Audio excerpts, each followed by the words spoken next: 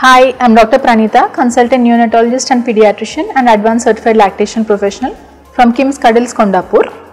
Let us discuss about to give vaccines or not to give vaccines. So we are very fortunate to have so many vaccines.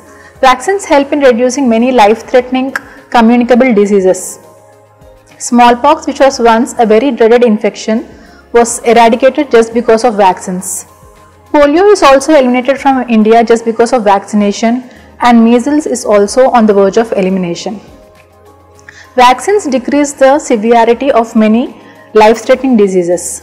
Even once infected, the disease burden is much lesser when vaccine is given. So, to give or not to give vaccines?